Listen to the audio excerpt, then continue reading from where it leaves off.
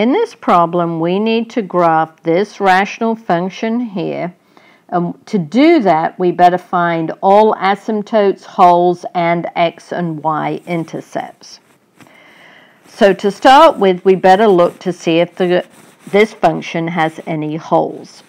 Holes are when there is a common factor involving an x that you can reduce between the numerator and the denominator.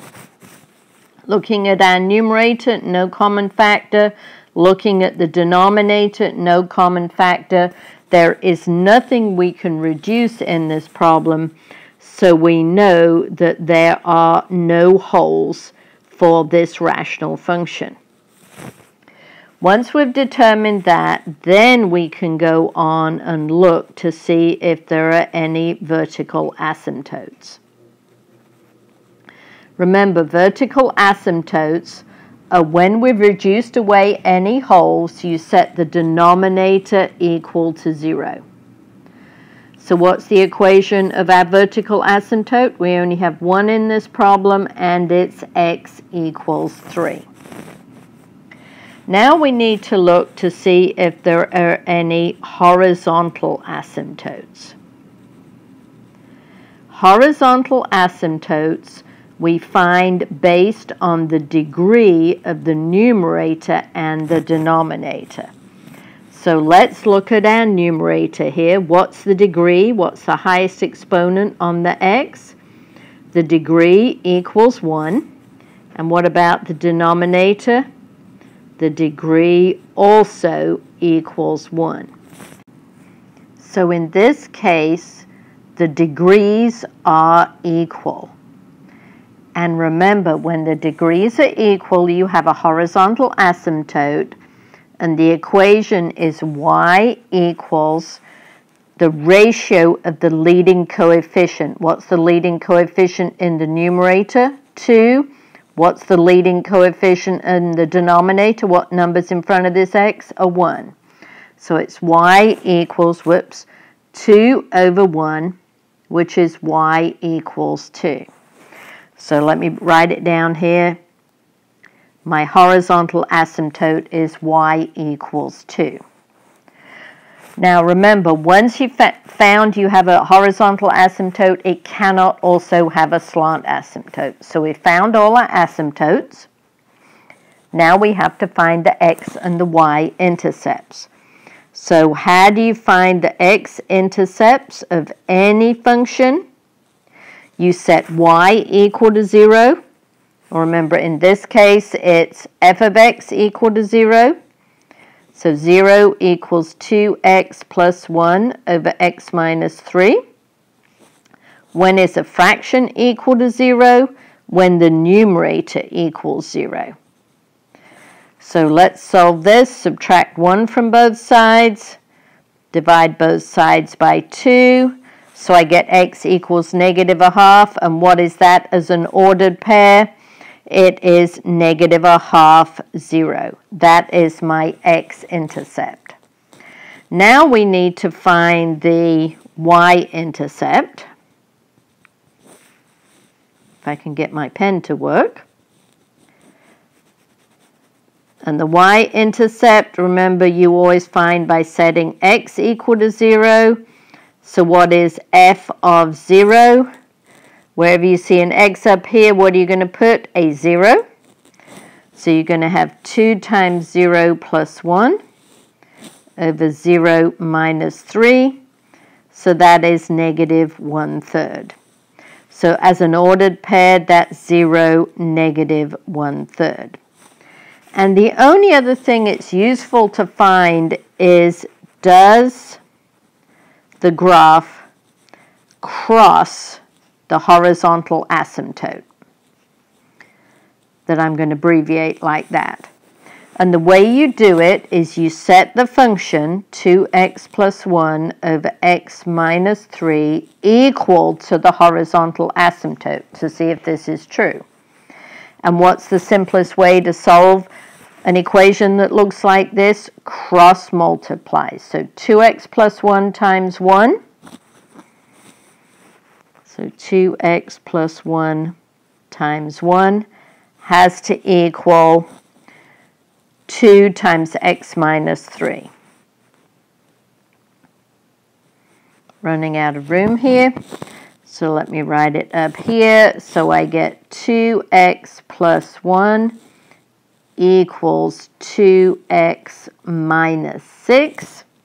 Subtract 2x from both sides, and if you notice, all your x's disappear, and you get 1 equals negative 6, which is definitely false, so it does not cross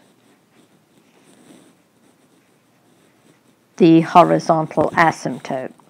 So now we've found all that information. Now we're ready to go on to the next slide and actually graph it.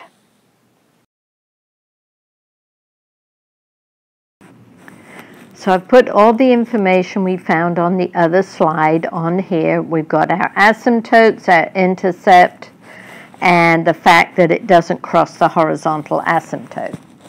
So let's look at the vertical asymptote x equals 3. So let's graph that first. So remember, asymptotes are always with dotted lines. So here's my vertical asymptote, x equals 3. I have a horizontal asymptote of y equals 2. And remember, graphs never ever cross a vertical asymptote, and we found in this case it doesn't cross its horizontal asymptote either. Now I have the x-intercept of negative 1/2, 0. So I start at the origin and go half a unit to the left, which is kind of hard to do, but it gives me a point about there. Then I need 0, negative 1/3, my y-intercept. So again, start on the origin and go down about 1/3 of a unit. And I've got my second point. And I think you can see that in this region of the graph, since it can't cross the horizontal asymptote, it can't cross the vertical one, my graph is going to come in, go through those 2 points, and then approach my vertical asymptote. So we can draw in that part of the graph. So remember, it approaches the horizontal asymptote out at negative infinity, doesn't cross it, comes down through those 2 points, and then approaches your vertical asymptote, and again doesn't cross it. So I'm very happy with what happens to the left of this vertical asymptote. But now I've got to figure out what happens on this side. Unfortunately, I have absolutely no points. My 2 intercepts were on this side, which allow me to figure out that shape.